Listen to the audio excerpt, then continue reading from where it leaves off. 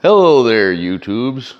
This is our extraction room, and I am Uncle Reggie. I get stung so you don't have to. What we do is those are empty boxes. We put the honey on the frames on this little conveyor. It's got these little shiny things.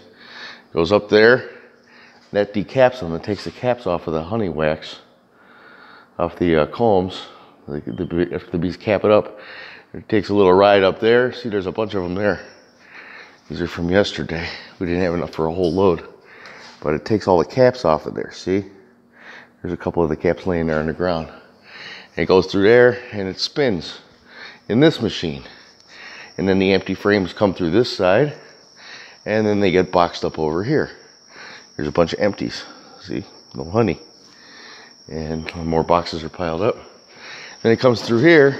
It's our wax separator, and it separates all the wax out. So that's what we do. And there's some empty caps and some wax. And then that goes into a box, goes out there, and then we melt it down in the melter, which is another video. This machine pumps it upstairs, and there's two big holding pins. So that's that. It's me, Uncle Reggie. Support your local beekeepers. Buy local honey and wax products made from bees.